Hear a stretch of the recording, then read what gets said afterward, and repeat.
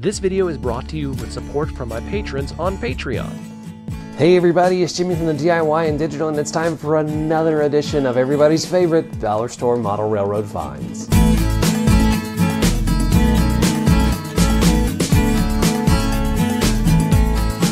Welcome back everybody. Today it's another edition of you guys' favorite dollar store model railroad finds. I've got 5 more items from the dollar store that we can check out.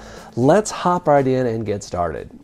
First thing we're going to start off with is actually pretty boring, but it's something that's necessary for a lot of model railroad things, and that's just a pack of pens. It's always good to have pens on hand for model railroading because you're going to need to write down certain things, and you're going to need to write down your ideas and your plans and all sorts of things. It's good to have this to accompany any piece of paper, so you always want pens, and I lose pens all the time, so getting them cheap from the dollar store is something that is great for me in model railroading, because I was literally fumbling around for a pen about 10 minutes ago. So getting pens, I know it's boring, I know it's plain, I know it's one of those things where you're like, Jimmy, that's kind of like, but you need pens a lot of times for model railroading, so get them for cheap at the dollar store.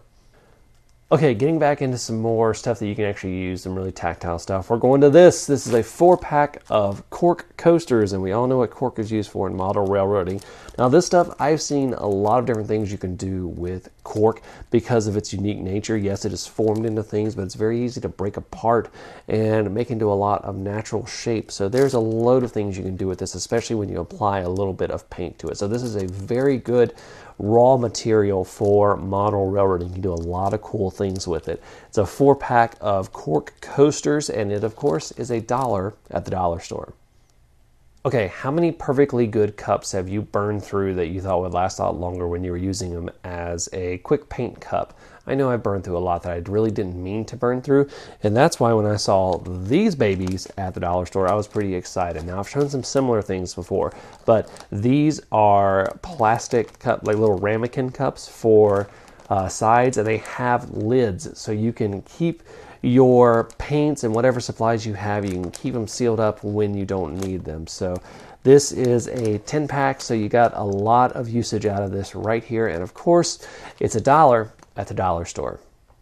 Next up, sponges. Sponges have a lot of uses in model railroading, and what I'm going to talk about here is these are cellulose sponges. They are very breakable, and they come into a lot of natural shapes when you break them apart. And one thing you can do with them is, and I want to look very clearly, we do not go get the blender out of the kitchen. We go buy a very, very cheap blender to do this. But you put them in a blender and you shred them up and you add a little bit of paint, and you can get some great coarse foam and things like that, stuff that looks like very natural bushes by shredding up these cellulose sponges. So this is a really great scenic raw material to use, especially if you're on a really, really thin budget. And this 4-pack of them you can get a lot out of, and it's $1 at the dollar store. The last item for today is actually probably something you're not going to get a ton of use out of on your actual model railroad, but it has a freaking train brand on it. And when I saw it in the dollar store, I was like, I'm picking it up. I don't care what it is. It's these Lionel Creative Imagination scrapbooking stickers, and it's a Christmas theme, but it's Lionel. I found something Lionel in the dollar store. I know, that's amazing. And it's let's see here, it's a Lionel Christmas, more than a toy, a tradition, all aboard for a Merry Christmas. So it's all these stickers that are really cool for a little bit of decoration, and they're meant for scrapbooking, but really, really cool thing, really, really cool find in the dollar store. I was really happy to find that. That is it for this edition of Dollar Store Model Railroad Finds. Thank you guys so much for watching. I want to hear what you guys find in the dollar store for model railroading. You can leave that in the comments below. I want to say a big thank you to all of my patrons. They are listed right here. You can become a patron for as little as $1 a month.